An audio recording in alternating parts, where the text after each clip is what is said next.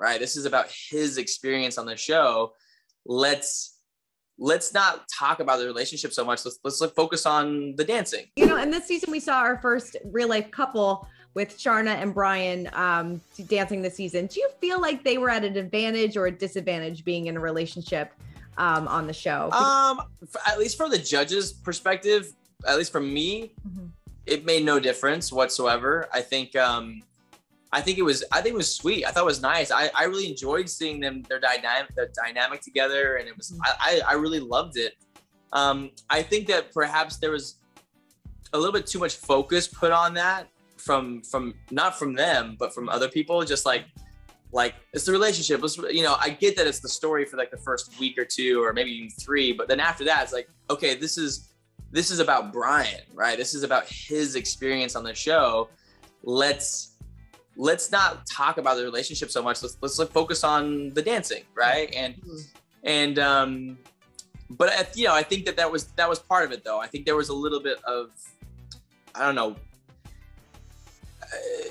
At least I think he just kind of hit a little bit of a plateau there. But I think the relationship part of it, for me, I loved it. I loved seeing that. I think they were really cute together. And by the way, he's still in the audience. I see him, yeah. Every week he's there, and I'm like, that's awesome. He dressed up like Len Goodman the week before, and he had a 5. He's like, this is terrible. And I was like, yo, that's the way. Like, that's awesome. Like, I really commend him for that, because, you know, some people can get really bitter and really think, you know, about a certain way, feeling robbed. And then it turns the whole experience into this negative thing, when you could just, like he's doing it with grace and with a little bit of a smirk and a laugh and having fun with it. I think they're doing great. I think they're handling it fantastic. Totally. If the show was to end tomorrow, who do you think should take home the Mirror trophy? I don't know, man.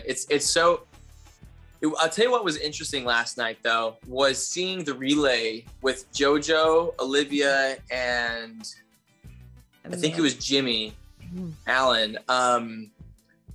You know, when you see them all dance back to back to back, now there's like a comparison happening now, right?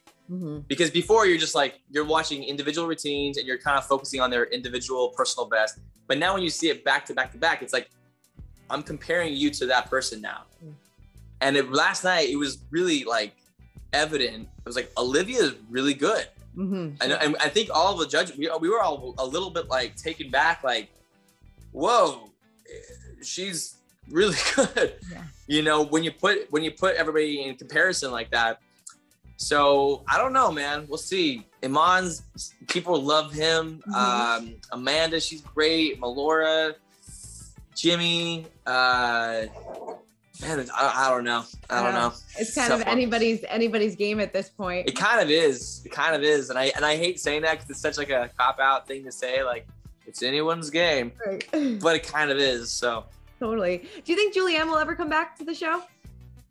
Maybe. You know, that's what's the joy about Dancing with the Stars, you know, especially at least for Julianne and I, you know, we're just thankful, man. We're thankful for the show that gave us this amazing platform, these amazing opportunities in our life, and this amazing relationship with these fans and people who've loved the show for 15 years. And so we have always been open and like arms wide open to the show, you know, and similar and vice versa. They've been always so gracious and kind to us. And so who knows? I can't believe it's November and the holidays are right around the corner, which is nuts. And I know that, right?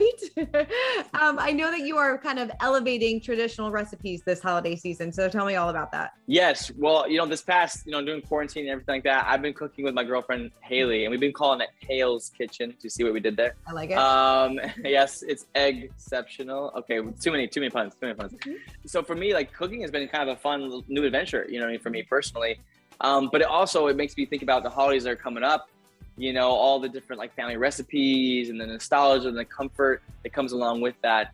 And so, you know, working with America's egg farmers, it's perfect because eggs are a key ingredient to all these family recipes, to all these things that we know and we love. So kind of reimagining certain family, dishes and traditions. And for me, stuffing has always been like my favorite dish during the holidays, because it's kind of the only time that you have stuffing, I feel like. Exactly. And this one right here, as you can see that I prepped, we got the jalapeno cornbread stuffing, which, that's perfect. It sounds delicious. Eggnog, waffle cookies right here. You know what I mean? Like, so many different dishes, and encouraging people to basically like reimagine some of their family recipes. And you can tag me in them when we're sharing them together. You can tag @IncredibleEgg. You can go to incredibleegg.org to learn and get more recipe ideas for the holiday season. But yeah, it's the holidays. It's November 2nd. It's basically Christmas. It's basically Christina, we have to get ready.